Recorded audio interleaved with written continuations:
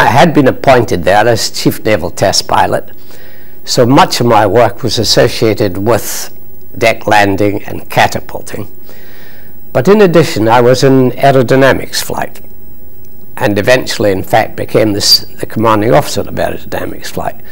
And that threw me into quite a different ball game, because we were mainly involved in transonic testing, trying to get aircraft as near to breaking the sound barrier as possible. Although we appreciated that in piston engine aircraft, because of the propeller, it was impossible to go supersonic. Indeed, there were some, not many, but there were some who believed the sound barrier couldn't be broken at all.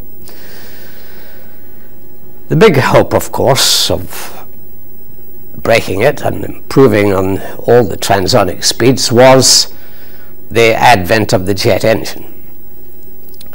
And we had the top secret jet flight here at Farnborough, and I was moved into that in about May 1944.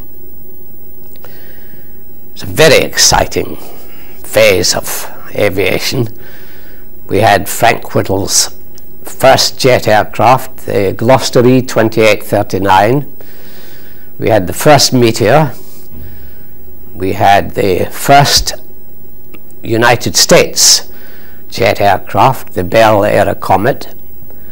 And we had a funny little aircraft which was at that time named the de Havilland Spider Crab, which eventually was renamed to be the Vampire.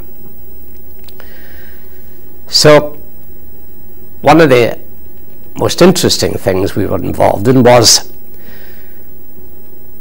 there was a project to break the sound barrier with an aircraft which was designed by Miles but was designed under guidelines from the RAE.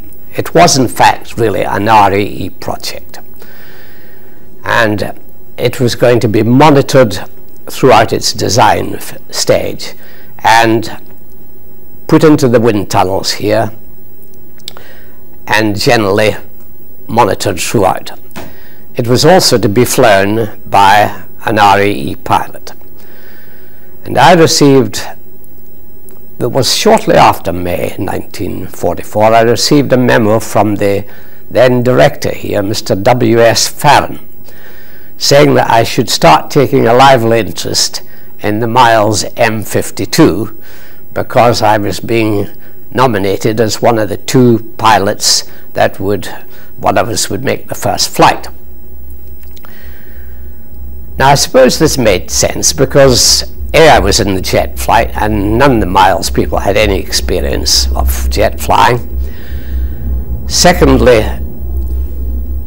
there was the question of my stature, because the Miles M.52 cockpit, the total diameter of the cockpit was only 4 feet, and nobody over about 5'8" was going to be able to get into this cockpit, in which you lay virtually semi-supine with the nose wheel retracting between your legs. Not the best place for it to retract, but nevertheless there you were. And the other fellow who was nominated with me was about the same stature as me. The difference between us was I had been told by the Admiralty that I was going to stay at Farnborough long term, whereas the other fellow wanted to get out as soon as the war was over. So the odds were on that I was going to be the chosen chap. Now, as you know, the project was cancelled, and we were very, very upset about it, because we believed it could work. And of course we did the thing that Britain does so often. We gave all the information to the United States, and they used it, and of course they were the first there. Now the proof that it would have worked was that in 1948, by this time the Americans had broken the sound barrier, but we took a model of the M.52 fitted with a little rocket engine in the tail. We took it up in a Mosquito to altitude over the Scilly Isles and unleashed it and monitored it by telemetry. And it was last seen vanishing into over the Atlantic doing Mach 1.38, which showed the tremendous potential of the wing. Of course, it was a rocket motor, not a jet engine, so that we wouldn't have managed to get as high as that, but we were hoping to get up to about 1.07.